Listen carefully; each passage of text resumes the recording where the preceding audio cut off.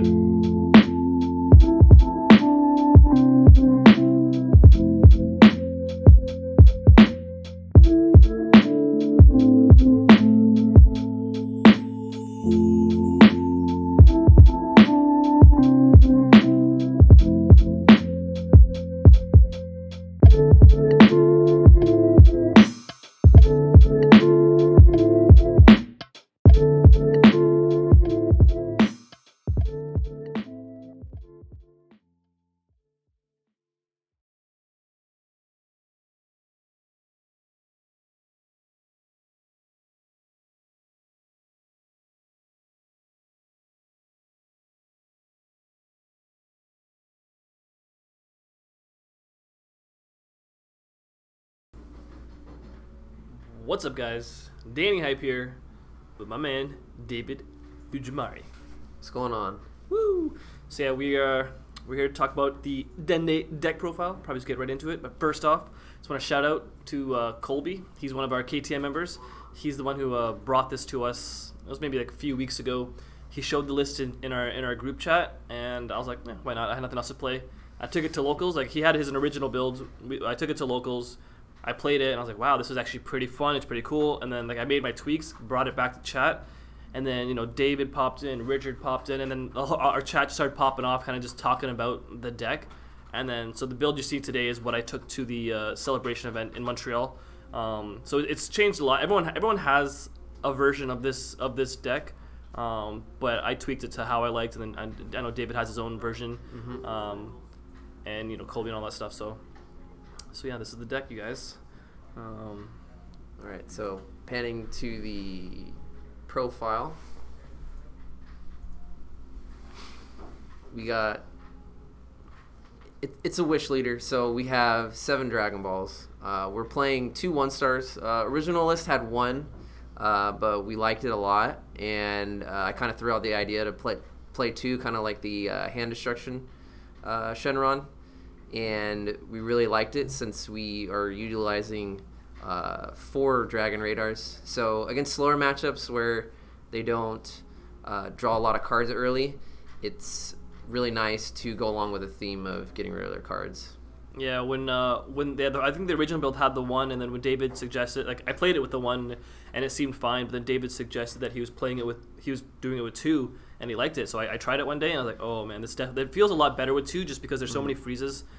It can get clunky sometimes, but the 1-stars really help that, and like you said, it helps against like some matchups where you can literally just like kill their hand, like radar, 2 them back, and then use it again. So the 1-stars at 2. I've seen some other builds out there not playing any 1-stars, and I think that's wrong, but I don't know. Maybe this is how we play the deck, but the 1-stars were definitely pretty sweet. So for the other extra cards that we have, this is probably like, I don't know, this card is like, the more I play it, the more I realize that this is like one of the best cards in the game, especially for the 4 Dragon Raiders. Again, I've seen other builds have like 2 or less, but like this is like the main. It's like not the main card, but it's like one of the most important cards in the deck, especially if you mill them or you burst them with your Dende. I bursted 2 one time and it felt like super bad knowing I only had 2 more in the deck. But being able to get back this next card, which will be our the other extra card, is our Revival of the Emperor. So the whole deck is based around this revival here. So being able to bring back 2 of these is broken, or bringing back 2 1-stars is broken, or even just drawing 2. Like, radars, it's so versatile. You can bring back like 1 and 1, or you know, do whatever, but it's so versatile that like 4 Dragon Raiders is definitely important. And then again to the next one, the Rival of the Emperor, so which is what the whole concept of the deck is about. So most of the cards in the deck can actually probably be, you can probably interchange them. That's why we have different builds. But the core, these are like kind of the core. But this Revival is like the essence of the deck, where we're trying to spam out 4-drop freezes, especially the promo, the Clan of Terror one. That one, in a good player's hands, is just insane. The knowledge you get by looking at your opponent's hand and knowing what they can and can't do, almost mapping of their turns. You can look at their hand and know you've won the game almost in some matchups, depending how bad they drew or how good they drew and stuff like that. And it really maps out the next like 3-4 turns sometimes if you gain that knowledge, and constantly gaining that knowledge with this, playing this, bringing them back, playing it again, and like I played like 6-7 of those freezes because they would kill them, and I just keep bringing them back, and having that constant knowledge will just help you, especially if you understand their deck and their meta. It'll really help you in the game. And then I'll talk about the last extra card here, which is our Time Magic. Sorry. The Time Magic it's just the Sparking Negate for yellow. So in this deck, at least the way I play it, I tap out almost every turn. If I don't tap out, it's like, damn it, I have nothing to play.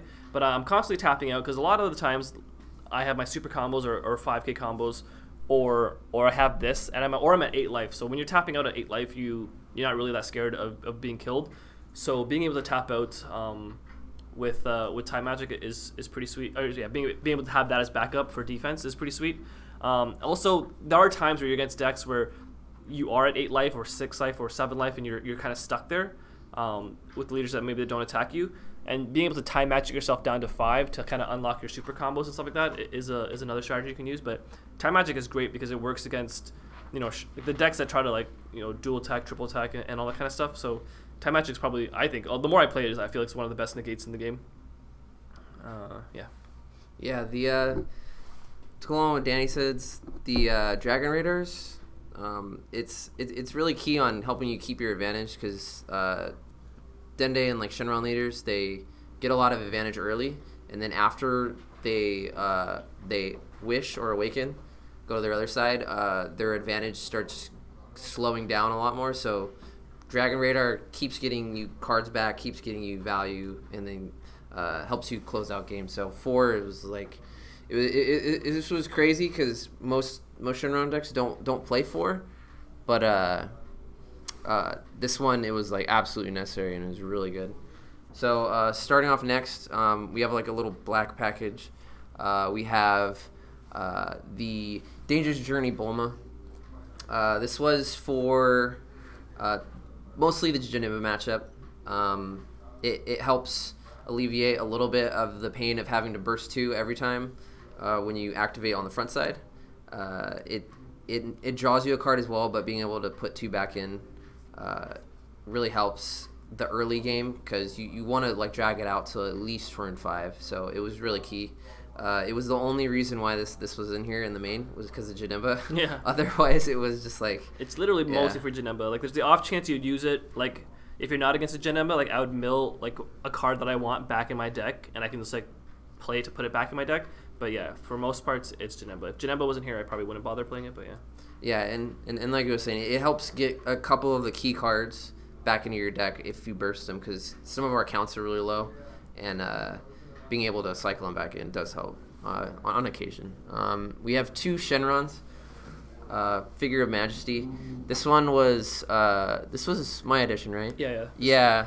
A lot of us didn't like it in the beginning because it was just kind of dead and clunky. But against the really slower matchups where you just tear their hand apart, and you don't really want to give them extra cards from swinging in and lowering their life, this was really key because it comes in, gives your dudes crit, and lets you kind of continue to bury the game. Because otherwise you're just giving them cards, extra stuff to maybe come back. And in those matchups, it was really, really important.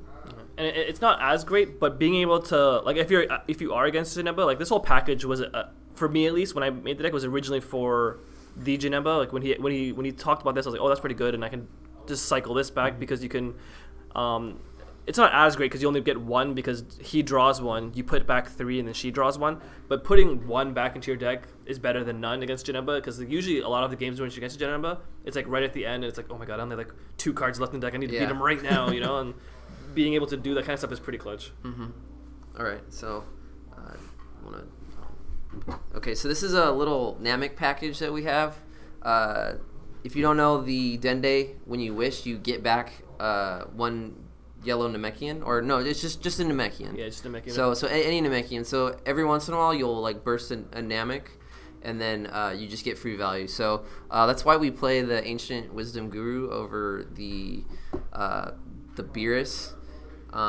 In theory, the Beerus can be good in certain situations, but the value that you gain back from getting a Guru back when you wish is really, really good. Because it's really rare that we're defending our life from 8, 7, or 6 anyways, and we need like the sparking negate, so having this to be able to pull back is just better than the sparking one, for me at least. Yeah, and it being at 5 too, as long as you take like 1 damage or something, you can always do a couple of time magics and take those last few to get into that range. Actually, one more thing, sorry, is the Bulmas are able to put these back in your deck where you can't put back the sparking guy, like the other one, and that actually is a big deal to help, because it's not like we don't have a lot of things to put back in our deck, but without 4 of those, it's a lot less, obviously, because there's some things that we don't want to throw back into the deck, so having the option to throw those super combos back into the deck is pretty sweet. Yeah. And then with a deck, your deck size is going to be really low a lot of the time, so being able to put 3 super combos back in and then draw them back consistently is like crazy. Yeah, it's so good. So we have 2 Wishmaker Dendes. This was kind of just like Dragon's Ball 8 and 9. It was really nice to help even out like whenever you had an even number Dragon Ball, because it really sucked to activate Dende just to get 1 ball. So 2 was nice. You saw it enough to when it mattered, and if you didn't, it was okay. You just kind of charged him, but he came in use in the games that I played with him. Yeah, it's like having access to basically 9 Dragon Balls. It feels pretty good. Like during the tournament, it was weird if I didn't awaken on turn 2. I consistently worked on awaken on turn 2, and then if it took me 3 turns to awaken, it'd be like, what the heck? What just happened? Did I just brick? So having 9 super Dragon Balls was really nice. Yeah, and then the last 2 are Kami Global Unifier. This one was kind of a cool interaction with the Claneterra. Every once in a while, you would be able to catch an opponent with 3 really key battle cards, and you could Claneterra the 4th one into play and then activate the Kami. And then also it was just really good for decks that go really wide, like Veggies. Yeah, like during the team event, I had it in my main because of Veggies. But during singles, obviously you don't see Veggies as much during singles just because they're not as effective. So in singles, Kami's isn't the greatest, but that situation that he explained, if they ever do get like 3 key pieces and you can force them to play a guy and then just blow up the board, it's pretty sweet. Yeah. All right, so the next one is our yellow 1-drops to help a little with the consistency of the deck. First, we have 3 of the Vicious Lackey Tagamo. So this one just searches your desires, because obviously your desires like one of the key parts of the thing. So if you don't actually draw into them, it feels bad. But once you get 2, whether they're in your graveyard or in your hand or they're bursted, Radar is just so good, because it's like you have infinite of these. Because every time you draw Radar, you have 2 of these basically. So once you ever do get 2, these ones eventually become energy for me. But it's like it helps with the consistency. If you don't draw these early and you need to find them, then that helps. Or he is another target for a later card you'll see. But yeah, it just helped us find our wishes easier. The next one is the Frieza Revenge in Motion. Now this one, you might be able to cut down to 2 when I was playing it. It turned into energy a lot because I was drawing into all my pieces anyways, and it felt like I didn't actually need this as much, but that's not going to happen all the time. I think I was just running hot that day. Yeah. But being able to look through your deck, actually, I'll explain that in a second, because the next 3 is because we play a bunch of 1-ofs. So these are the other 3 Friezas. They're not as key as our Clan of Terror, but basically having 3 of these means I have almost 4 ways to find these guys. They're all situational, whether I need to kill 2 guys or have the dual double, whether I need my Deadly Defender, or whether I need this guy's, snipe a damage or lock a guy down. If I ever need them at any point in the game and I have this in hand, I can just search it, throw it into my grave, and then just wish them out.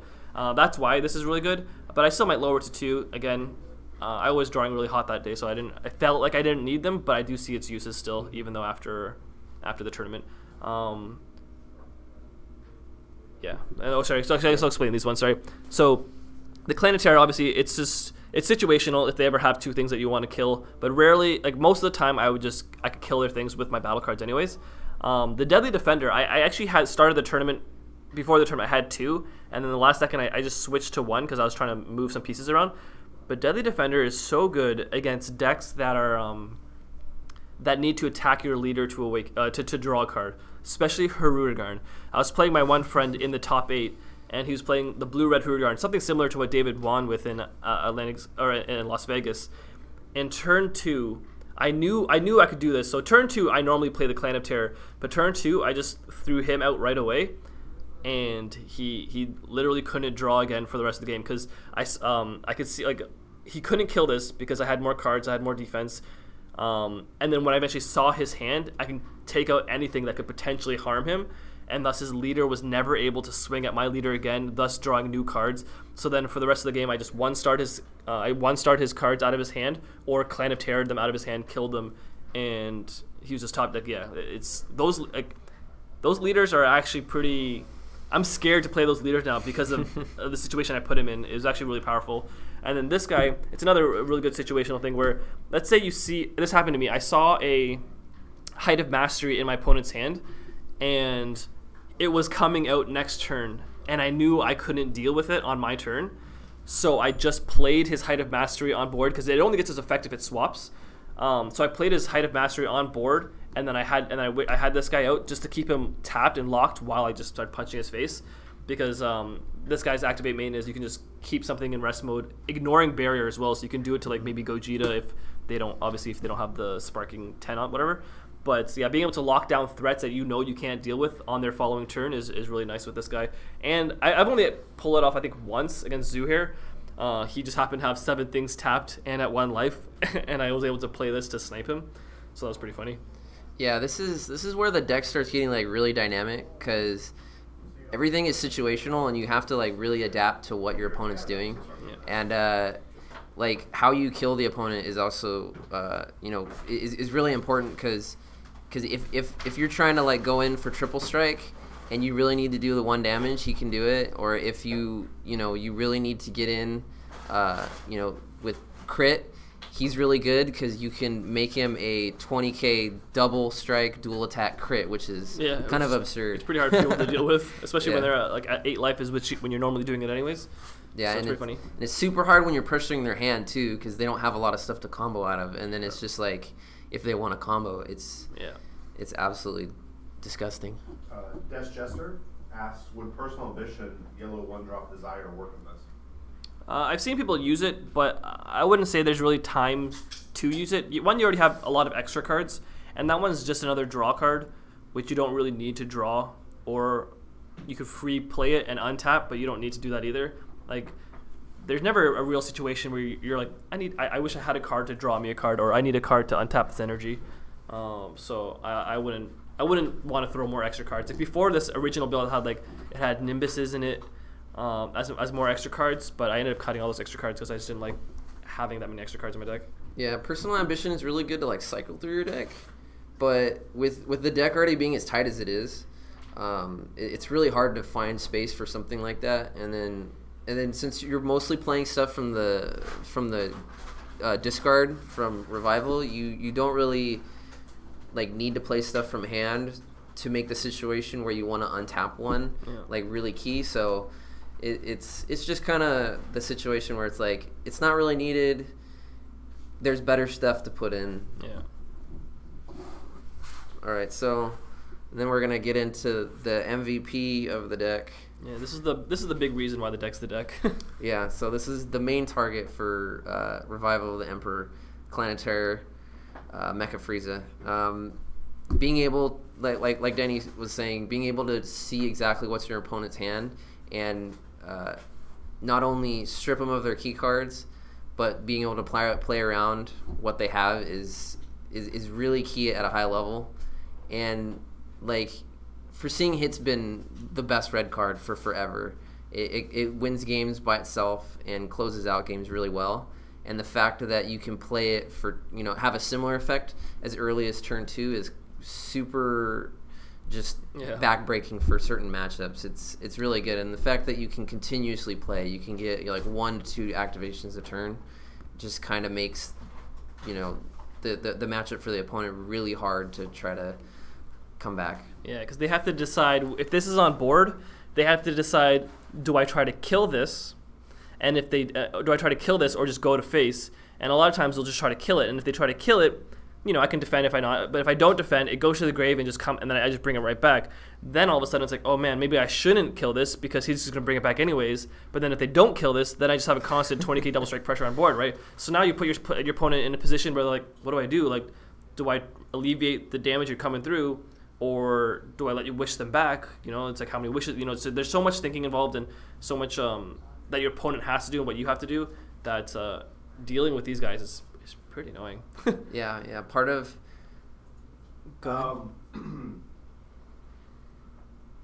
Opposary for Life says, how does it do against Lineage Swap? So against the Broly decks that I played against, so there's the 2 versions, like because you see like the Broly like aggro, that's something like Justin Rios plays. Then you see the pure Lineage, and then you see like something like Marcel played where it was like a mix. I'm gonna say against Broly decks, I thought it'd be hard, even against veggies. I thought it'd be hard because I thought they could put a lot of pressure on me. But you just put so much more pressure on them. It's insane. Like, because they're self-harming themselves to awaken. By the turn you start, like turn 2, 3, when you start going off, they've already taken like 1, 2, 3, like however much damage to themselves. And if they're already awakened on 4 life, and I'm spamming out these 20k freezes, double strike, looking at their hand, taking out their super combo, swinging, forcing them to combo with not super combos, it gets pretty rough. I thought the match would be hard. I know Colby told me when he was playing it, he like 9-0'd or 11-0'd the Brawly players, whatever. And I'm like, that seems pretty unrealistic. And then I played, and I don't think I've ever lost to a Brawly. I think I 2-0'd every Brawly player I've seen, and it's pretty good. I do think the Height of Mastery one is a bit better because at least they have a kill turn, whereas like if they get their guys off, they have a potential kill turn. Whereas the other decks, they don't get anywhere near a kill turn. Yeah, and the dynamics of the freezes like really cover the board on, you know, how to adapt. So like if you were saying like they played the aggro version, we have ways to like clear the board as early as turn 2, yeah. which is nuts. So if they go balls to the walls, you just kind of defend, stay alive, and then you can just destroy their board really easily. And if they're like slower, like you were saying, you just kind of like pick apart their hand and take their key cards, and it's pretty gross. Actually, another thing about the Broly too is because they have Lust, right? And you think Lust would be, I can just Lust his things. He can't see my hands, perfect. But it's like, no, Lust actually, sometimes I feel like Lust is almost a liability because it baits you to tapping your energy. So it's like, I play my Wish, they have to blind Lust. So if they do Lust, you can just play your Deadly Defender, right? Because there's nothing for him to be Lust anyways. You play your Deadly Defender, and then you just wish another one out anyways. But or sometimes if you don't have your Deadly Defender, I'll just throw this out there just because it's still a 20k a swinger. But now they're tapped out because they usually only leave 1 yellow up for that tap out. And if once they're tapped out and I play a second one and I see their hand, you can count their cards and just and kill them because they don't have that negate energy, or maybe they have a negate but they have to take a life now. Oh man, it's pretty bonkers. All right, so this is the last of the. Oh yeah. So if you guys have any questions about the deck for Danny at all or myself, just go ahead and type it in the chat, just at Kitchen Table Meta, and we'll make sure to answer them for you. Because this deck is actually very hard to play, which is why I was having so much fun with it, because it's not simple. It's very hard, and not what you have to do, but what your knowledge can make this deck do. The more knowledge you have of the current meta of your opponent's deck and how far you can push with this deck greatly changes the way a good player plays and a bad player. I'm still learning the deck, and I won that tournament, right? Like, I remember I played Ryan Severin in the finals, and I was making misplays. I was doing like, oh man, I think it was probably the most embarrassing game I've ever played, and it was the only game that was recorded, and I'm pretty sure it's going to get posted, and I'm probably going to get flamed for all my misplays. I misplayed like crazy. Like I think we both misplayed, but it was at the end of the event too, and we both misplayed. We were both having like I was doing things I had never done before, and it was just throwing me off. I'm like, what is going on? How am I in these situations? It was really bad. So you can definitely get yourself in that situation where you're just playing this deck horrible, which I unfortunately did. Still won though. Yeah, so to round out the Frieza package, we got I don't remember who. I want to say I think I was the one who first added this.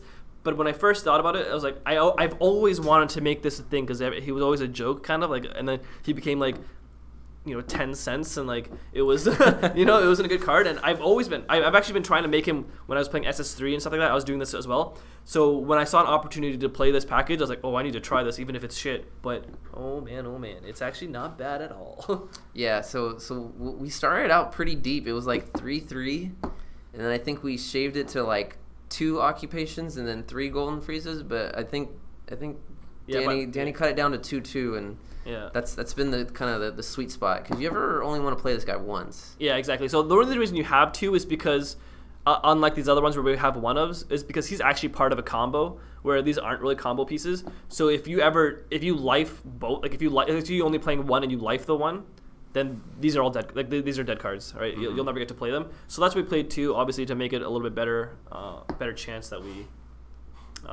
And sometimes you need to energy one, right? You energy one, you see one get bursted or something, and you can freely energy one. You're like, oh thank God, you can just like, because sometimes energy can be difficult. Yeah, we started a little deeper on a lot of the Frieza lines. I think we had like 2 Deadly Defenders, 2 of the other the set 1 Mecha Frieza. Yeah, I think Colby's original list had like 4. I think he started off with 4 Clan of Terrors, and like 2 of those, like you were saying, and but yeah, once I played the deck and I started seeing where I could cut, it was pretty good. Right. Yeah, and then Des Chester says, what would be a hard matchup or problem cards for this deck? So I think the worst card that I ran into in the tournament and in playtesting, card specifically, is the 5-drop Gogeta. Oh my god, the guy's so annoying. Because like you look at their hand and you see that 5-drop Gogeta, you can't play it because it's 5-drop Gogeta. It's going to let them draw 2 cards and bounce 2 of your guys, so you can't touch it. Then when they play it on themselves, it would be one thing if they killed them and drew 2, sure, why not? But he throws them on the bottom of your deck, and once these go back into your deck, especially on the bottom, and you can't keep spamming them out, it gets pretty rough. So 5-drop Gogeta is actually, for a single card, it was the most annoying card that I've run into. Deck-wise, the hardest deck I've come across for this deck is Shenron, because Shenron essentially does what we kind of do, but it does it like. So it's like, so a big thing that we do here is like we look at your hand, I'll play something down and then kill it. And then and then slowly dwindle you like that and then punch your face and all that kind of stuff. But Shenron, if I play one of your guys and kill it, it goes to the grave and then you just wish it back. So if anything, I did you a favor there, and it's like, oh man, so I've had a hard time against Shenron, especially Shenron Gogeta, unfortunately. That's the only matchup I've found that I haven't figured out what to do yet. But I've only played it like twice, so I do think Shenron's the hardest matchup for me, at least, that I've come across. Justin Eric on Facebook and Table One Gaming on YouTube say, how are the Janemba Mill matchups? So originally it was pretty rough because it's a burst leader. That's never a good time against Janemba, but once Danny put in the Bulma packages, it helped a lot. And also I was playing a build that didn't even play the Bulma's main deck, and it was just with the 2-star 2 1-stars, and being able to dump their hand really early along with the Clan of Terrors was super key in that matchup, because Janemba is all about their hand size and managing their life in their hand while trying to mill you. So if you get rid of their hand, it takes a lot of their defensive capabilities away. So it made just keeping their hand size small was really key to push through damage. Which is really crazy about this deck is that we both played against Janembas, and he took a different route to beat it, and I took a different route to beat it, and that's what's crazy, is that there's so many different things you can do with this deck, so many different paths, so many different situations you get yourselves in to still find a win. You don't have to you don't have to do his discard way. You don't have to do my just push aggro way, whatever. Right? The fact that he found a different way to beat it and I found a different way to beat it was pretty is why I really like the deck. The fact that I've said this before. I've always wanted a deck that had a chance to beat every deck. I don't like having a deck where it's like, oh, I ought to lose to see this. Whereas for me, when I was playing the Bulmas, without the Bulmas, I felt the way I was playing it was like an auto loss. I felt like I couldn't win without it. That's why I put in 3. Now, I don't really necessarily like 3, but I feel like you need to at least resolve 2 Bulmas. In my experience, you need to at least resolve 2 Bulmas throughout the match, so that on that final turn, we're like, man, I have 3 cards left in deck. It's like, oh, never mind, I have 9 cards left in deck still. That's why you need to resolve at least 2 throughout the game. Now, if you're only playing 2, the odds of you either drawing it or it getting bursted it sucks, whatever, right? So that's why I didn't want to lower it to 2, so I kept it at 3 to give myself the chance. And then obviously in game 4, I sided in the 4th one, because you need to, I think, at least resolve 2 of them, if not 3 sometimes. I was playing Daehan in practice, and at one point I resolved 3 of them, and he's like, yeah, I can't beat that. Once you resolve 3, there's no way I'm pushing through that. And that's how I was able to beat him. And he's like a really good Janemba player, so that's why I like those Bulmas. That's why it was hard for me, because they get if I'm not against a Janemba, they get sided out almost every time, 100%. So it was pretty hard for me to it's hard for me to bounce those numbers. Yeah, and since they're basically adding 2 to your deck, it's like part of why resolving 2 is really important. It's because it basically makes your burst, because you only have you activate it 2, maybe 3 times. Yeah. So it negates the burst, so it kind of puts you back on a level playing field instead of playing from behind. Yeah. With the burst. Actually, one more thing I think we skimmed over. It's these two guys here. Is I was actually talking to Peter about this, Peter Katani, whatever, because he was kind of fiddling with the deck as well, and Richard mentioned this as well. There's another Namekian in that you can combo into play, and it's on the board so that you can sack it for this. Mm-hmm. And he's like, well, is this worth it? Can you play this? And I was like, I found a lot of the times, and I thought that too. I was like, oh, maybe I need a lot of 1-drops so I can sack to get this off. But I found a lot of times you actually didn't. A lot of the times I had like 2 or 3 of these on board at a time. And then they go to 3 life. I just saw your hand. I saw you don't have a negate. So then I'm like, okay, whatever. I'll just wish out this guy, sack these 2 guys that just attacked anyways, evolve on top, wipe their board, free wish this guy back out. And then just wish these guys back out. Because sometimes these guys stay on board and you want to sack, you want them to die so that you can keep wishing them. So having this to sack 2 of them, draw 2 cards, then wish them back it's nuts to me. Like, oh my god, this deck's insane, you guys. I'm sorry, this deck's insane. Yeah. So very last card, Beyond Darkness, Demigra. Woo!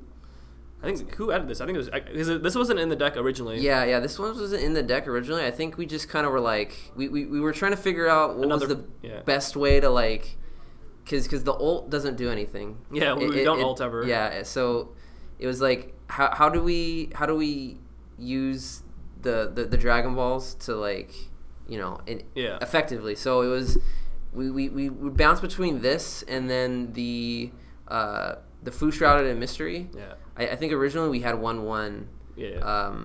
But then Danny just cut it down to the Demigra. Yeah, that's all you really need. I think the other one is kind of helpful in the fact that if it gets bursted against Janemba, you have the other one kind of a backup. But then the one time I was playing, I just Bulma the Demigra because it did get bursted. I just Bulma it back and I drew into it the next turn. I'm like, oh wait, never mind, sweet. Yeah. And but yeah, Demigra he helps close out games because that was another thing I was finding when with Colby's original build. I was like, man, there's no real game because Colby didn't have the 7-drop Frieza or the Demigra, so it's like I'm trying to figure out a way to close the game outside of just spamming these guys. So then when I added these, it just added a whole new dynamic. They can't go to 3 without being safe. This is like a clock for them. If I hit 5 and I have this, you're probably dead anyways. So yeah, he was just these 2 are just great closers. I love these guys, and I love that this actually works. Like I thought this would just be clunky and bad, but it actually pays off clutch sometimes. Yeah, and since you're never ulting, basically Demigra is like the perfect one because you're always gonna have 7 Dragon Balls in the discard, so it just kind of works out really, really nice. Although David did try to ult me in one of the games we were practicing because his Demigra was in his life and he knew it. So I stopped attacking him and I was trying to deck him out. So with his final push, he had to ult with his Dende, making it a 25k single strike for game. But luckily, I had enough 5ks in my hand. You got all the 5ks. All right. Any questions, guys? We got. Daniel Asane on Facebook says, "What was the hardest thing about playing this deck?" Okay, so for during that tournament, and I was still I played the deck before against my friends. Obviously, I was practicing here and there, but practicing and playing in actual tournaments are a lot different. But the turns 1 and 2, this is like what makes or break a good player playing this deck. Turn 1 and 2 it's so crucial because eventually things kind of just line up on turn 3 and 4 what you're trying to do. But turn 1 and 2, knowing what you need to keep or knowing when to use your 1-star Dragon Balls, because so these guys, these 1-drops here, to me they're almost dead turn 1 and 2. Yeah, they're 1-drops, but I never want to play them turn 1 and 2. These guys really get played on turn 3 and 4 when I'm either looking for a specific Frieza or I just couldn't find a wish coming up to that point. Because 1 and 2, you obviously want to get your 1-stars off. Now, whether you 1-star on turn 1 or 1-star on 2 or double star on 2, or you have to save an energy for Dende on 2, because you really want to awaken on turn 2. Because the second you awaken on turn 2 and you start spamming out these guys, the game just opens up for you. Mm-hmm. So being able to decide whether do I need to 1-star on turn 1, or do I need to play Dende on turn what turn you need to play these guys on. or if you actually just have to play. Sometimes you just need to play one of these guys. Like a lot of times, like when you mull your hand, if I see this guy, I'll keep him because I know I can just grab my 1-star after I burst to throw him away. Or sometimes, actually, I don't keep my super combos, but and also with the Dendays, because we have 9, right? So the biggest thing with Dende is you want to be on an odd number of Dragon Balls when you're doing your effect, so that by the time you get to 7 Dragon Balls, you get the full value out of it and draw 2. So now if I'm at like 4 Dragon Balls going into my next turn, whatever, and I do my burst and it's 2 Dragon Balls, then Dende, now I have to spend an energy on Dende to get that last Dragon Ball. So I need to map out whether, because if I didn't do 1-star or Dende on turn 1, and then turn 2 comes along and I have 6 Dragon Balls, 2 of them which are this, then I know I can't fetch my 7th one because I can't play. You know, so it's like you need to kind of figure out those little nuances in the beginning of the game, which I found was really important. And it also sets the tone of which path you're going, right? Like like I said, when I was playing my friend Shad, when I went to most of the time you're always turn 2ing this, but I'm like, I know I need to turn 2 this. So I saw him, I turned 2 this, and then it was just lights out. So just small things like that. Knowing your opponent's deck will vastly make this deck from a good deck to a great deck. Knowing how to control them and taking what cards out of their hand and stuff like that. Joey Palladino on Facebook. Does ever worry that this deck taps out a lot and has a lot of 1+10k combos? Sick deck, by the way. Thanks, Joey. So not really. Usually like he says, those first few turns are really important to, like, you know, your success throughout the game, because if you do get caught with like a lot of extra cards or a lot of 10Ks in your hand, you just, you know, you're leaving yourself exposed. But if you map it out right, you can have very minimal 10Ks, and the fact that you basically can have a live time magic with sparking turn 1 as early as turn 1 is really key. And there isn't a lot of decks that can put that much pressure on this deck to where you're where you're kind of like dead in the water like that. But knowing what to discard to the balls, especially like the 10Ks, like Occupation and the Mecha Frieza, is really important, because then it leaves you with, you know, the 5Ks and then the super combos to defend against those decks. So I never really had that situation where I was like really scared that I had a lot of 10Ks. This is what I was going to back before, where it's like, let's say I'm spamming out these guys and I'm swinging with them. Now my opponent has, and I'm at, like, I did this on turn 2, so I'm probably at 8 life still, 7 life, depending what leader I'm against, 6 life. Now at that point, they have to decide, do I go for Danny's, you know, 8, 7, 6 life and give him some cards, or do I try clearing this off the board? Like I was saying, a lot of people try to just clear this off the board, thus we never actually need any kind of defense. And that's why because like a lot of times you can look at your life and you just saw your opponent's hand. So I'm like, I just saw his hand, I know I can safely tap out this turn. And that's why, honestly, turn 1, 2, 3, 4, I'm like trying to use all of my energy, because I know I'm not going to use it on their turn, unless I know like I want to combo this away on one of their attacks for whatever reason. But a lot of times you're at 6 life, you look at their hand and like, okay, you can't 6-0 me, so I know I can just tap out here. Especially if you have your time magics just live like that. Time magic is, it's, oh man, these sparking gates are the tits. It's actually really sweet.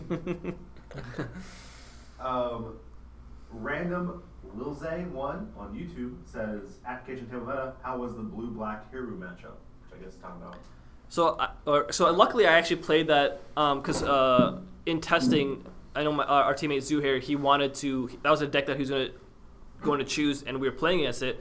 And the deck is actually very easy to go against, but if the video ever gets out of me and Severin playing it, and you watch me play, you guys do not do what I was doing. Like, oh my, it was probably the most embarrassing match I've had all day. Like, I was probably 2-0ing or doing really well against everybody, and I guess, I don't know if it was fatigue or what, but some of the things I was doing, I'm like, what are you doing? Stop, you know? And the only reason I won, because I was like, well, I knew he was still in my deck, and I'm like, oh my god, I had like 4 cards left in deck, and then I finally drew him. Like, okay, I just slammed him down and won.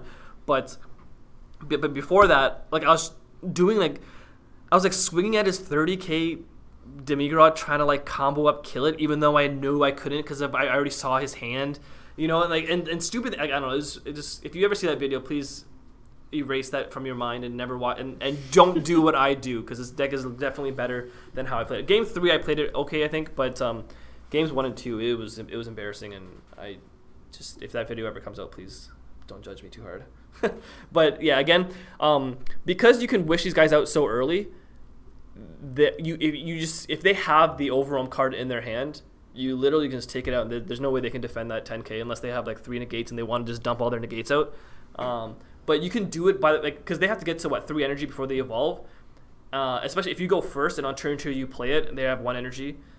Okay, then next turn 2 they play 2 energy. Next turn they play 3 energy, and like, but by the time they're on their 3rd energy, you've already played like 4 of these guys or something absurd. And then especially if you get the Deadly Defender out first, like if I'm going first and I get on turn 2 I get him out first and throw him down, past turn goes to their 2 energy. Hirudegarn can't attack and draw any more cards, so they're stuck with whatever they have in their hand, which is on 2 energy, which they can't do anything outside of playing like a 1-drop. Then turn 3 comes back to me, I play this, I see their hand, now I have a Deadly Defender and this, I attack your overwhelm guy. That's like your whole plan. You lose. You know, like you're not seeing any more cards, you're not getting past this Deadly Defender, and I just killed your combo cards. That would be annoying for me. And yeah, the deck against Zuhair, it was really easy, and we both saw Zuhair said like there's no way you win this matchup, and I lost the matchup to Ryan because of how poorly, like, it was just disgusting. Yeah. But it should be an auto win. To be honestly, it should be an auto win. Yeah, part of why the deck is so good is because a lot of the decks in the format right now are kind of combo based. Like you're trying to like use 2 or 3 cards in conjunction with each other, and the fact that you can bring this guy out as early as turn 2 and pull their piece that they need and kill it and get rid of it completely like throws them off their game, and it basically leaves them in situations where they need to draw into it. Yeah. And that's not a situation any player wants to ever be in. It's like, you know, am I going to draw the card that I need? And most of the time it's going to be no. Yeah. Okay. Isaiah Herring on Facebook and the DOS13 on Twitch say, how did this deck fare against the Vegeta Baby deck? I actually didn't see one all tournament, and that was actually one I was kind of thinking about. I'm like, that would be kind of annoying, because my only real kill card is this Mecha Frieza for that guy, unless I try to combo up into it.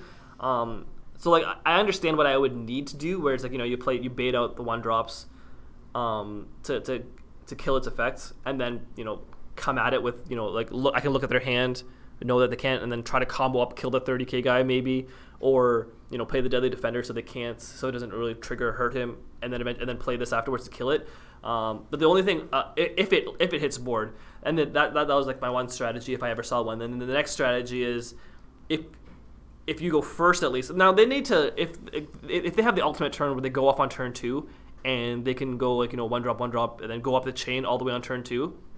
Then, you know, then sure, why not? That's when it gets hard. But if they can't do that, then I think it's easy, because we can just Clan of Terror their hand, look at whatever piece they need, and then just kill it.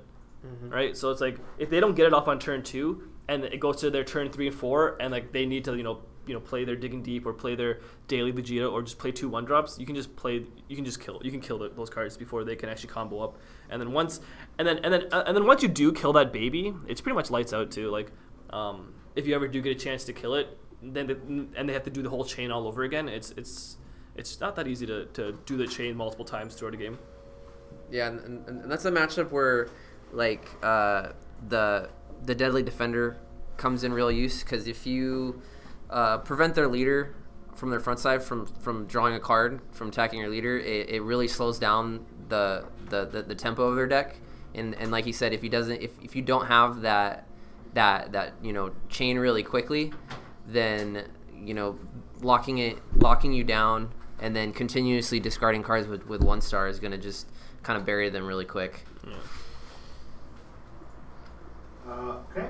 Fabio Oliveira on Facebook says, blah, blah, blah, blah, blah. Why do you guys call this a KTM deck when other people have done it? So it's funny when it comes to decks.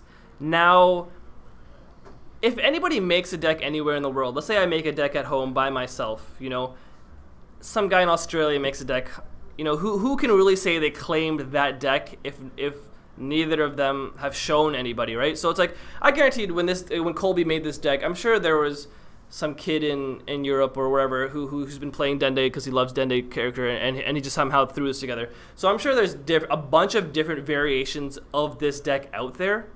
Whether you claim it to be yours or not, this specific one with all of these, Bulmas, I 100% guarantee there's nobody else in the world that had the exact 50 card list as mine. So when it gets to that point, whose deck is it, right? Like, unless somebody specifically takes this carbon copy of this deck and plays it, and they're like, this is my deck, and then it's like, well, no, actually, Danny played exactly 50 for 50 cards, so that's Danny's deck. Whereas, like, just because somebody plays, like, I play Dende with 7 Dragon Balls, oh, you have 7 Dragon Balls, our decks are exactly the same, so it's like, when people try to claim decks like that, like, honestly, when this deck was made, I never tried to claim this. Why? Because Colby gave me the idea of the deck. Sure, this specific build, I'm going to say is my deck because these one-of cards, this specific 50 cards are what I put together and I showed the world. But this original idea, I got this from Colby, right? Colby showed me the idea, and I worked on it and I tweaked it. So whether it's Colby's deck or my deck or some kid in Europe's deck, it doesn't really matter whose deck it is, right? Like, just because I'm the first one to win a big event with this and show it, and then people come out of the woodworks. Oh, I was playing that deck since set 1. And it's like, well, these cards weren't out since set 1. It's like, I've been playing this for months now. And it's like, well, if you were playing for months, then maybe and you wanted the attention for it, then maybe you should have just revealed it and then try to like spam it or go to big events and do well with it, right? So when people try to claim decks as their own, especially if they're trying to hide the decks too, and then after it gets revealed, they're like, nope, I made that first. It's like it's annoying when people try to claim a deck for their own or whoever's, whether it is true, whether they did make it first or not. It's irrelevant. The deck's there. Everybody has access to all these cards. I guarantee you, there's hundreds of people that have a Dragon Ball in their deck with Clan of Terra with this Frieza, and then the rest of the cards are different, right? But at that point, what's the difference? Like, who made what deck? Yeah. But specifically, this one that I took to the event, this specific list of 50 cards is my deck because I put this together and I took it to a tournament, and that's how that goes. And the main thing people need to understand is that KTM never said that we were the originators of this deck. Like, obviously, like you were saying, people have made similar decks. That's fine. But this is the KTM build. This is the build that we came together as a team, worked on, tuned, and this is the one that Danny came on and played. And that's all we were saying. Yeah. So I think like David's build, he has like 2, like he somehow fit in 2 of those like Vegeta FRs, right? Now, are our decks the same? No, they're not the same because there's 2 different, right? But that's his version of the build, and this is my version of the build. So it's like and neither of us can be like, oh, well, you stole my build. Well, it's like, well, technically we work on it together, but so when people try to claim builds, you shouldn't try to claim builds. When people like, it's like, I remember Dusty always tells me the stories where there's people out there who will, let's say a new deck, a new set comes out, right? And it's, I don't know, like who are the new cards, like Frieza or something like that weird Frieza, and he uses the Frieza, and he takes all of the new cards from the new set that are, specific for that Frieza or something like that. Oh, that's my deck. So now anybody ever in the world who either plays that Frieza with any type of cards that are similar to that, oh, you stole my deck. It's like, no, you literally just took 50 cards from this new set that, are supposed to be for this deck, makes basically a starter deck, and that's not your deck. It's just, it's the Frieza deck with all those cards, where like when somebody says like, oh, I made that starter deck, it's like, no, those are just starter deck cards you just threw together, and maybe you changed it, maybe you added sensu beans or something like that. Doesn't mean it's not still the starter deck. So claiming decks in this is very strange to me when people try to take ownerships of something, even though people have different variations of it out there. Yeah, at the end of the day, it really doesn't matter. I mean, we'll be completely honest. Like, it doesn't matter. Like, if someone else wants to take ownership, sure, go ahead. But this was our build, and that's all we're ever gonna say. On to the next one, Dusty. Donald Bookhart 03 on the Twitch says, "What's the hardest matchup for the deck?" Personally, I think it's Shenron, but it's just the Shenrons that I've played. they were really hard. I played a Shenron Ribrienne that I couldn't deal with, and I played a Shenron Gogeta that I couldn't deal with. I played a Shenron Boo that I shouldn't have been able to win. Actually, I won that one because I remember Marcel slapped me with that deck like a couple times on Octagon one time, and so I knew what he was trying to do. And I remember I was actually really proud of this win because I knew exactly what I needed to do, and I needed to so I left for me it didn't matter if I was awakened or not awakened at this point. All I needed was to have an energy up, and I couldn't because of the 1-stars, right? I couldn't do my normal tap out. I needed to not awaken, leave my energy, so I couldn't 1-star that turn. And I had a battering in my sideboard, so I had battering in my hand, and I had and I just had time magics. So the turn that he decided to go off and do all of his craziness, I free time magicked, he bad ringed, I bad ringed, and then I won. because time, and then but if I didn't know that he was trying to do that, and I normally would have just tapped out for both of my 1-stars, or just tapped out turn 1 and 2 and knew that I couldn't and it's like, oh, I'm safe, whatever, blah blah blah. Then I definitely would have just got steamrolled. But the fact that I knew that I needed to time magic battering and then get into a battering war with him, I knew I was gonna win that one, and that's how I beat that one. But those other ones are hard. Janemba is obviously, it's not that it's hard, but it's not easy. Yeah. The typically the decks that kind of sit back, that want to sit back at 8 life and just kind of do their game, those are the ones that are kind of hard because the deck gets a lot easier when you try to self-inflict damage to yourself.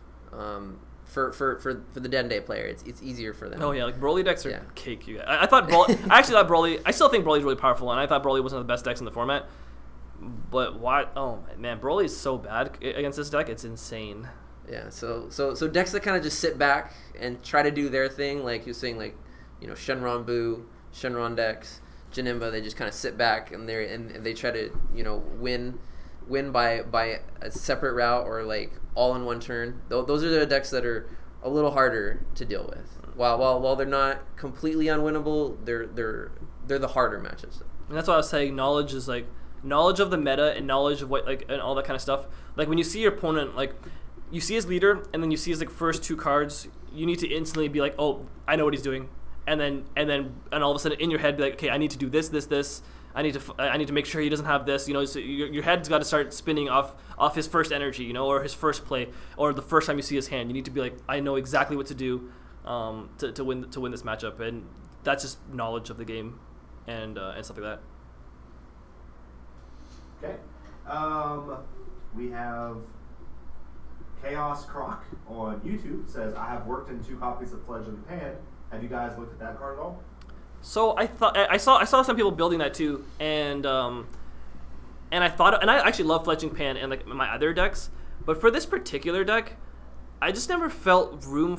I never felt I understand why you would want to to keep pitching these things and drawing, but one, it's susceptible to Crisis Crush or something. It can easily die, but 2.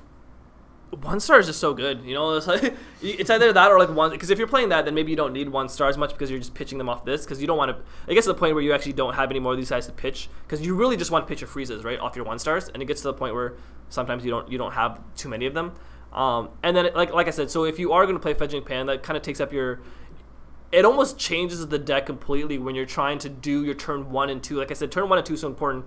So if you're playing Fledgling Pan, you 100% want to play her on turn 1 to get maximum value out of her. So that's maybe why you shouldn't be playing 1-stars, or maybe you only play 1-star. But again, at 1-star is so. When I was playing 1, I thought it was powerful, and then when David told me to play 2, it just changed the way the deck is played. And that's what's crazy about this deck, is because there's so many different paths to take. Like you said, Fledgling Pan could be really good in the deck. I personally just don't like it in the deck. I haven't felt like it's been needed. It is the yellow card to do off this whole thing, which is pretty sweet. But it is just another target for people to try to come after, even though they can't. But I think just it's basically 1-star or Pan, and I love my 1-stars. And then again, it does kind of clog up your, depending what you're trying to do with this, because you do have a bunch of 1-drops to play. It really depends. Plus, 1-stars come into play later in the game, whereas Pan is, if it's still there, it's still there. But the odds of it staying there for the first 3-4, however many turns, is pretty unlikely. And And then, I don't know, I'm telling you guys, Radar is it is probably one of the best cards in the game. I didn't realize how powerful this was until I started playing it, because I hated Shenron, so I never played Shenron decks. But having access to 1-star and be like, oh, I'll get back 2 wishes. No, I'll get back 2 1-stars. No, I'll get back 1 of each. Like, what? Is that allowed? Somebody said it was something called Pot of Greed or something like that from Yu-Gi-Oh! And apparently that's a really powerful mechanic in that game. So, yeah, having access to that is ridiculous. Yeah. Like you said, if you're running, if you want to run Pan, you don't run 1-star. But I feel like 1-star is such a good utility for the deck in certain matchups that not playing it, I feel like is a misstep. And I've never really liked Pan as a card in general, just because it feels kind of neg. Because now in set 5 and 6, we're getting a lot of 1-drop cards that draw you to Radar. Radar is a perfect example. You pay 1, you get 2 cards. And we're starting to see more and more cards like that. And so if the meta is changing to a bunch of these 1-drop get 2 card abilities, playing Fledgling Pan to not draw any cards feels really neg and not a really good use of your resources. However, with the new set coming out, I know the guys have been talking about it. That 1-star actually might not be as good in the deck, and maybe Pan is actually better because of, I can't remember something. There's the Mercenary Tau. Yeah, that guy. So so that could be a reason why now 1-star might get the boot, and Pan could be better. Yeah, there's also going forward into set 6, with the idea of Mercenary Tau being everywhere in someone's 65 cards. The idea was to maybe switch 1-stars out for the Super Dragon Balls, because being able to pay 2, draw 4, discard 2 seems pretty good. It's the same thing where you net 2 cards, but you're also fixing your hand. You get to discard your Mecha Freezes and other freezes that you want to put in. And actually, also versus very popular matchups too, Janemba, Pan, or you were saying any decks that need to get hurt by not having hand size. Oh man, this just does wonders to them. You can ask Scott Dash, you guys. We played in the final round of Swiss, and I just 1-starred the hell out of his Pan deck, and it was he was saying, I'm not even saying this to make fun of him or anything. He was even saying it was a blowout, he's never lost like that before, and that's something Fledgling Pan would not have done for me. Next one. Okay. Zapdos Melee. What up? Whoop, whoop, whoop. Still meta, Danny. How much did people play Haru against you? How's the interaction between Haru and Clan of Terror? I think I saw people trying to play it, but honestly, you will win by the time Haru is relevant. You probably already you're about to win the game. So if his play is to you're I've won on turn 3, which isn't always, but you can win on turn 3. But turn 4, 5 is usually your kill turns. Now, when you're on turn 4, 5, and they play, and their turn is Haru, or whatever, right? I'm still at that point. I'm usually still at 6, 7 life or whatever, and it's actually not that easy, not that hard to defend against Haru's. And then once, let's say they do play all 3 of them out, or they play 2, or however much they have, their hand is just dead. Because their hand was already dead from what we were doing to them. Now they just threw 3 Harus, so that's 15k combo or whatever that they don't have in their hand anymore. So then on my turn, because they're not going to kill me with 3 Harus, so on my turn, when I play my Clan of Terror and I look at your hand and it's 3 cards less, 15k less, and I look at your hand, I'm like, and unless you have 4 negates in hand, I'm like, oh, you lose. You'll lose every time. Yeah. I feel like Haru's been kind of losing a lot of stock lately. No lie, you guys. Yeah, he's saying, I hated Haru before. Yeah. I thought it was just this does not need to exist. But like he's saying, yeah. But now, when every card in your hand matters, it's kind of gotten to the point where, ideally Haru you want to play on turn 3, so you get the extra energy, right, to untap 4. By that turn, like you said, you're gonna not have that many cards in hand, and if all you're gonna do is play out a couple of Harus and swing, that's not enough pressure to deal with abortive freezes and a handful of time magics and gurus. It's just not going to be enough. And Haru really had its place when Cell was a thing, because not only could you lower your hand you can put pressure on them, lower your hand, so Cell Chain doesn't hurt you as much, and that's why it was really great. But against non-Cell Chain decks, it's kind of like whatever. Yeah. The the funny thing, I think what Richard Zapp was getting at is that you can play Clan of Terror, and if they have a Haru in hand, you can put it in play and then force them to untap, which is probably fine because it's like turn 1 or turn 2, and then just swing and kill it. So it's like they don't even get the value from their Haru. It comes into play, you swing at it, it dies. So it's kind of it's kind of like an extra target for Clan of Terrors. All right, Richie Harris on Facebook, and many other people have asked this question throughout the stream as well, says, how does this deck and current meta decks react to all the new cards coming to set 6? It's a very big question, but how does this deck react to set 6 cards?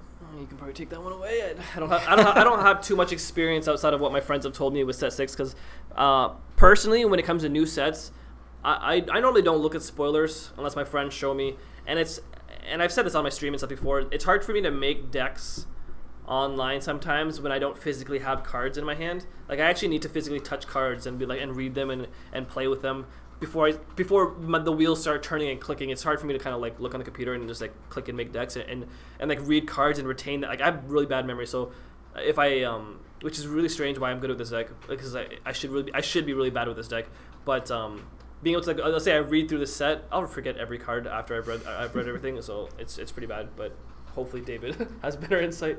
Yeah, so I kind of touched on this a little bit in the last stream where we had the championship stream with Dahan and Dusty, and I was talking about how with set 6 we're starting to see a lot more like dynamic sideboarding. We're seeing a lot more like specific hate, like the TN that affects blue and red leaders, and then we're going to see Mercenary Tau, which affects green and yellow leaders. This deck personally will take a little bit of hit from the Mercenary Tau. You're not going to be able to reliably, like, 1-star might even become a liability if Mercenary Tau becomes super meta, because you won't be able to activate it efficiently if they have one in play, which Tau comes out turn 1 against your yellow leader. That sounds bad. Yeah, as soon as turn 1, Tau, go, and then you're just like, well, I can't activate my 1-stars. This sucks. I've never known so it might have to adapt to that. Other decks, just the same. Like, we're gonna see more of these specific hate cards, and people are gonna start having to think outside of the box, have to play with them and against them, and it's really like, I feel like it's starting to become like a real meta, because when you have to like account for the counter that your opponent could possibly be playing, so you have the counter to their counter, it really becomes like a mind game, and it really like kind of sets up players to like know the meta and predict the meta, and that's gonna help their performance. Not just, hey, I brought the best deck for the format and I'm a really good player and that's gonna carry me. It's like you're gonna have to play around these things now, which is kind of an extra depth. And is there anything that gets rid of that Tau? Like, what are his stats? Is like a I think he's a 5K. Okay, so you can M2 him or something? Yeah, you can M2. You could, we were, me and Dusty were talking about possibly like adapting like a little bit of a green build. You were playing sideboard the surprise attack Frieza, which you said came in all the time. Yeah, I sided in like green Frieza all the time. Yeah, we were even thinking about putting that in the main. So we were thinking about playing like a small green package. So in the next set, there's a 4-drop Frieza that's green. When he comes into play, you get to destroy a something with barrier. Was it? Something with barrier, right, Dusty? Yeah, it's a BR Frieza. Yeah. So it's a it's a BR. It's Frieza? a BR Frieza. Okay. Oh no. Well, but we have the green, and well, never mind. It's like, no, that completely shut that idea down. Yeah, but there's gonna be. Does Tau cost 1? Yeah, no, he costs 3, I think, but he costs less if you're playing against a green or yellow leader. Oh, that's right. Yeah. Which is like, so what he was just saying before about our meta and stuff like that. Isn't it crazy? Well, the new set's about to come, so obviously things are gonna shaken up. That this deck, even though people have been making, apparently people have been playing this for years now or something, but this deck has come to light near the end of this meta, basically, as the meta is about to shift. So if people were playing this deck before, where was it? But this happened to me before with the U7 Gohan, if you guys remember, is when I first made that deck and I won one of my tournaments with it, and then I posted it. It got so much response. Like, people were like, "Oh my god, I love U7 Gohan. I just never built it, whatever." And then they played it, and a lot of people were like tagging me, like, "Oh, I won my tournament with this U7 Gohan deck. This is amazing." But when I posted that deck, my friend Luca is the one who showed me the deck, and he told me to tweak it for him. But when I posted, like, when that deck came out, that was near the end of that set as well, like end of that meta, and that meta was like Ginyu veggies and all that kind of stuff, and I was just smashing them all left, right, and center. And so the fact that this deck has come out now, come to light near the end of this meta, it just shows like how crazy. I'm sure there's probably things that aren't even explored yet, or people have been keeping a secret still and not revealing for some reason. That we had, like, you see in the Facebook groups where people talk, oh man, it's only, Shenron Gogeta, it's only Janemba, it's only Broly, and then all of a sudden, Baby comes out of nowhere and starts destroying starts doing really well. Hirudegarn, like the blue-black deck, comes out of nowhere and does really well. And then all of a sudden, this Dende deck, I'm telling you guys, this deck is legit. This Dende deck comes out. So I was like, I wonder how many more things aren't being explored right now. And like, I read a lot of the posts where people complain about our meta, like, oh, this game sucks, it's all combos, it's all this, it's all that. But then a deck like this comes out, and I'm like, man, if people have been playing this for quite some time, which they haven't, but where was it, and like, where are the innovators? So it's like, if you ever get yourself in a situation where you're feeling down about our game and think that you can't, it's like, oh, I don't want to play these, I don't want to play Storm, I don't want to play this, I don't want to play that. There is still so many. I guarantee there's at least another deck or two that no one has played, that maybe somebody's playing on their stream and hasn't revealed or something like that. That's probably theirs that they haven't shown to the world, that's still out there. So if you ever think that this game is stale, this deck just proves that you can still be innovative in whatever meta you're in. Right? This is the tail end of the meta. That Gohan was the tail end of that meta.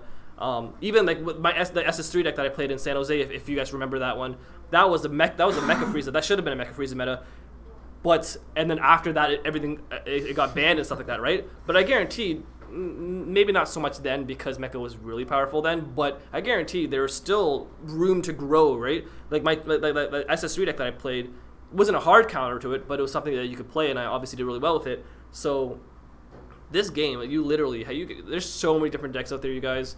So if you ever feel stale about a game, just keep trying to innovate, or don't be so down on the game, because I'm telling you guys, there are some great deck builders out there like Colby that are just sitting in his corner just making sick decks, and he just needs somebody, like, and he needs to show, because he doesn't go to a crazy amount of events, or he's not as out there as I am. So it's like, he shows me that deck, and then all of a sudden, bam, and trust me, I asked him before, I was like, can I play this deck at this Montreal, and obviously he's fine with it, right? Because I don't want to, if it is a spicy deck that he wants to keep secret, obviously I'm going to keep it secret. But I asked him, I'm like, man, this deck is the tits. Can I play this? And he's like, yeah, man. I was like, I even said, can I play this on stream? And he's like, yeah, man, just go for it. But yeah, there's crazy deck builders out there, and if you're one of them, just keep innovating. And it sucks maybe sometimes you won't get the spotlight or the attention, but just know that you're helping the game by innovating these type of decks, even if you don't get the credit for it. Yeah, when it comes to like big events, I'll usually like put my head down and try to like really focus on like the meta decks. But every once in a while, I'll just pick up a random deck that I think will be fun and just try to work on it. And like that was kind of like the scenario that I was in, because I just came out of Vegas and I played like 3 or 4 weeks of just blue-red Hirudegarn, and I did really well with it. And it's like, okay, I'm gonna put that deck away.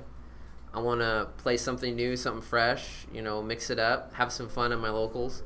And Colby posts this deck list. Well, not this deck list, but he posts his original list of the deck, and I was like, dude, this deck looks sweet. Danny was like super getting into it too, and he was like, dude, I just like won my locals with it, and I was like, okay, so I'm gonna take it to my locals, and I just want to have fun, and I don't want to just play something regular meta. And I took it and I played it, and I was like, whoa, this is awesome. Like this could be a thing. And then we started tweaking it, and that's just like kind of like the gears I went through. And it's like, if you ever get like tired of, like you were saying, you get tired of the meta, just try to play something fun. Try to innovate. Try to get outside of your box, because who knows what happens if you've never played against this deck, and you never played with the cards, and you play against somebody who's playing it. You don't know how to go up against the matchup. You're not even gonna know. Like I feel like that's part of like the power of this deck, is that a lot of people don't know how to play against it. And maybe if you went outside of the meta and played these cards that weren't so meta, or aren't considered as strong as the meta right now, you might be able to find something, and then it might help you in the future. Because like now, I've played this deck, he's played this deck. If we go up against something, if we make a new deck and we go up something similar to this, like we kind of know their lines of attack. So it's actually crazy. Colby actually made a version of this deck back at, I want to say Nats. Obviously Dende wasn't out there, but it was he was using the Sorbet leader, and I actually got that question. I actually had that question a lot from people who were asking me, and they were like, "Oh, why are you using him? Why don't you use Sorbets?" And it meant for Sorbet because of whatever. Because I guess this whole thing was kind of meant when he came out for Sorbet, I guess. Yeah. So why don't you use that? And I obviously explained, like he's a little too slow, awakening wise, and that was a problem that Colby ran into in the beginning when he first made this deck. And especially because Storm was more of a thing back then too, and like there was more aggression, I guess, in that meta. So him not being able to awaken, but he was like, man, this is insanely powerful. But obviously, against some decks, you just couldn't awaken fast enough, and you just get beat up. But then when Dende came out, he came back to this whole idea and realized, oh wow, you can actually awaken, this burst, finding 2 Dragon Balls, it actually makes it a lot better. So Colby actually had this original, whether you call it this deck or this idea, but he had this like back at Nats, and I when he came back to us with it, and he's like, oh yeah, check out this one. I remember being like, oh yeah, didn't you play something like this before? But I was like, but it was bad, but but then he's like, no, this one's so much better. He's like, I just like 9-0'd Brawlies, and I was like, holy shit. And the second he said that, I'm like, all right, I'm making it. and I put it together, and it's obviously very powerful. Yeah. Next one. Oh, wrapping it up now. We'll be back at 6-ish to do like locals and. Okay. Oh, yeah. So actually, I don't know if you guys actually know, we're actually at in Miami right now at the Pro Play Games. George has been nice enough to host us here and make us feel at home. So we've just been here just chilling, playing games. Obviously, just sitting in their recording room, recording this and doing all kind of stuff. So huge shout out to PPG and George for like helping us out with all this kind of stuff. But they do have their locals today. I think Dusty said it was at 6 o'clock. They have their locals. We're doing a. I think, are we doing the King of the Hill, or is it the? Yeah, we'll just be playing all day. Yeah, we're gonna be playing all day. So 6 o'clock. It's either the local start, but we're gonna be having a stream match all day. Marcel's here. I saw him. Peter's here. So maybe I get to play against. He's like the only PPG member I have never played against. So I kind of want to play against him. But Peter Condi's here, Marcel's here, David's here, I'm here, and then obviously there are other local players. So it'll be good times tonight. We're going to be streaming basically the whole thing, 6 p.m. I think we're probably going to get something to eat right now anyways. But like 6 p.m. onwards, we're going to be just battling it out, and we're going to show them why me and David are better than PPG. Oh yeah!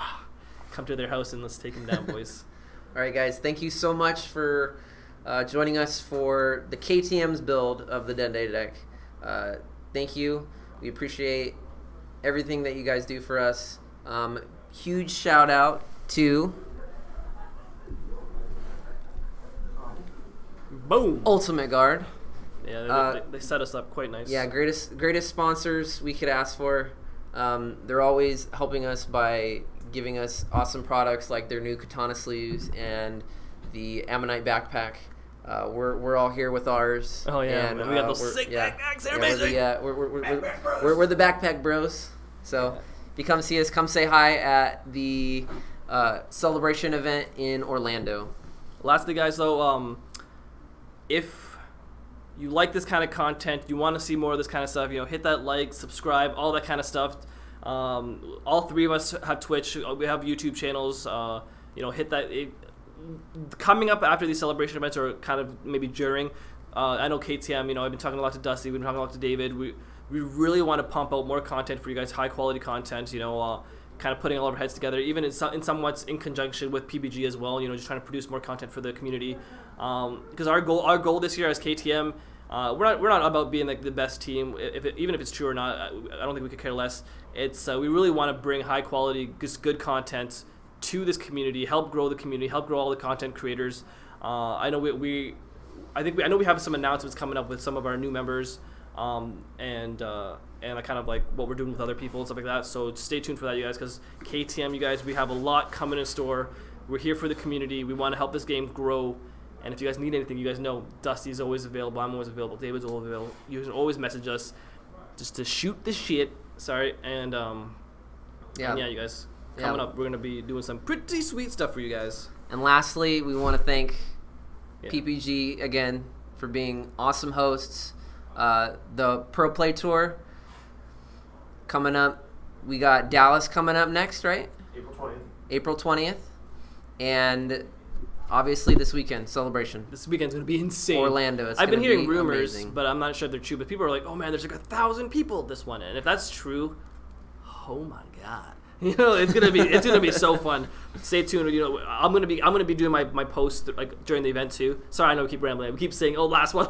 We keep talking, but yeah, me, David, and Russell, we're gonna be representing KTM in the team event tomorrow. So stay tuned. I'll probably be posting our progress throughout the day. It's gonna be. I'm telling you guys, I seen the work that Dusty and them have been putting on for the stream stuff, the kind of stuff that they're trying to set up for this event.